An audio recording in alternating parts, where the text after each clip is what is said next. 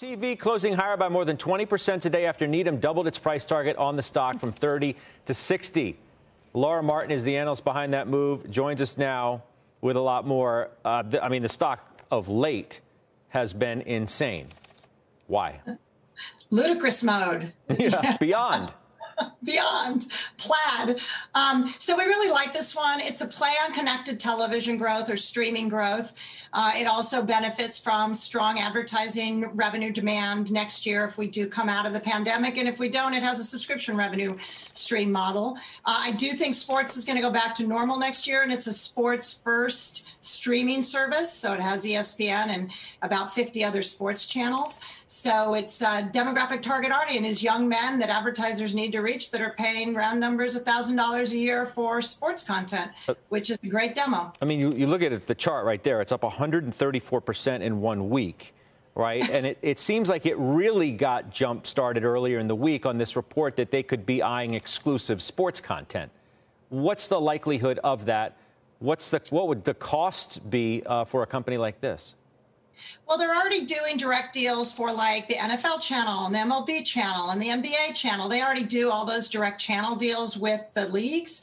And then they have more regional sports networks than any other skinny bundle. These are skinny bundle products. So they're $60 a month with a focus on sports. I think the upside actually is coming from sports betting because they bought a company that does wagering, and they're saying they'll have a wagering product, sports betting product in the market within 12 months. I think that's really exciting given that DraftKings sells at 25 times revenue.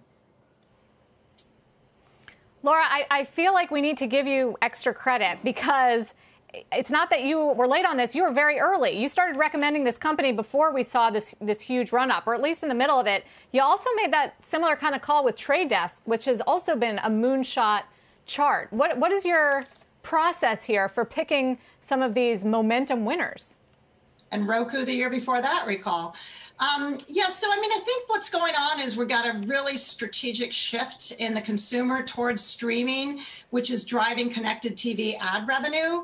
And those are benefiting even during the pandemic. But as we come out of the pandemic, the momentum around connected TV viewing and ad revenue is going to be really powerful because $60 billion of linear TV advertising has to reach these consumers that are now only on streaming platforms, and places like Netflix and Disney Plus don't have any ads. So those advertisers really have to pay a lot to reach consumers that are young and on streaming platforms. So that really helps places like Roku and Trade Desk and Fubo, actually. You do address one of the near-term risks in the stock, and it's important that our viewers who look at the kind of gains that this has already enjoyed and may enjoy if your call is going to be right. And that's a lockup, which happens on January 1st, not that long away. What's the risk really there?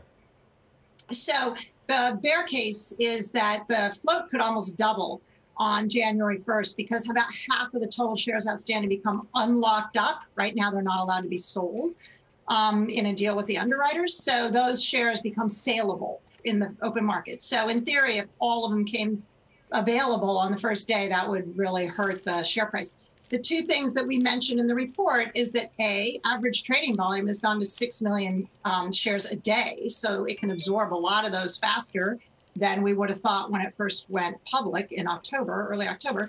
And then secondly, a lot of the share ownership that's becoming unlocked up is owned by Viacom, Comcast, AMC, A&E, Discovery. And just based on the Roku trade out, those companies typically left about a year or two after Roku went public. They're not really in a hurry strategically to get out of these streaming businesses where they have exposure. They don't need the money because they're so big. So I would expect most of those to hold. And therefore, we won't see those shares except dribbled out over a couple of years. That's my best guess. 10 seconds, Laura. What's the next move? What's the next stock that's going to make a 500+% move in 3 months? My top pick for 2021 is something called Magnite, which is like Trade Desk, but 12 months behind Trade Desk. It's a sell-side platform. That's my #1 pick for 2021.